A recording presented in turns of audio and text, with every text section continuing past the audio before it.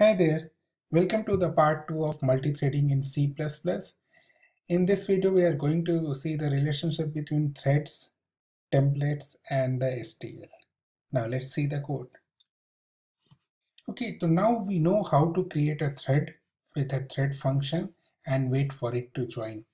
One thing before proceeding further is that it is possible to print the thread ID by using this function called thisThread_getID.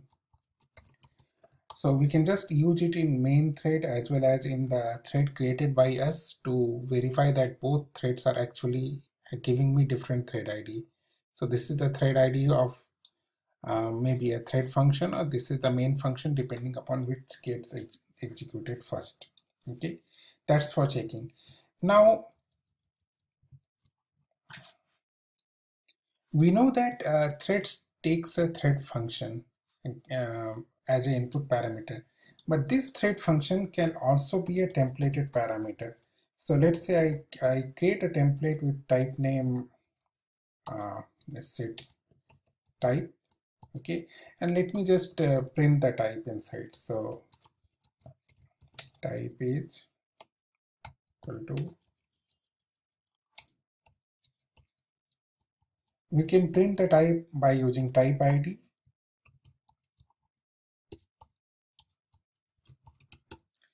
Okay, so I can call the thread function with int, and I can also call the thread function with, let's say, float, and I have to make it a different variable name, and I have to make sure I am waiting for second thread also to join. So if I run this program, you can see that the type is coming as float and integer. It is actually printing it like this because of the way execution happened.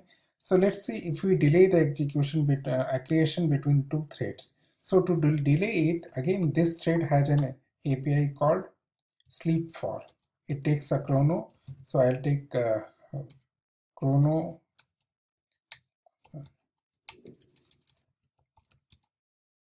dot milliseconds.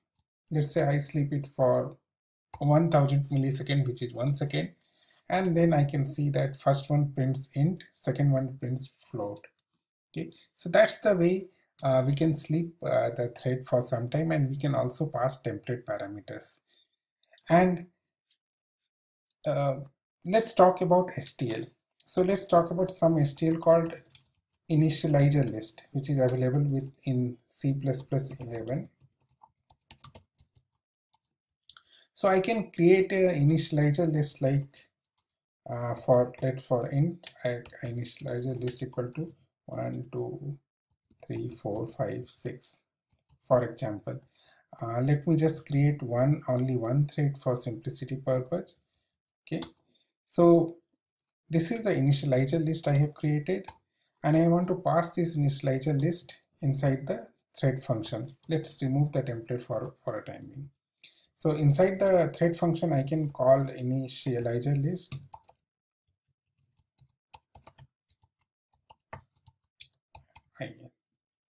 Okay, and I can, in the initializer list, I can check the size of it.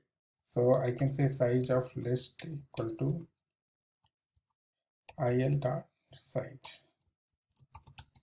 So basically, I am taking it as an argument, so we know we can pass the argument as comma separated ones. So this is my program.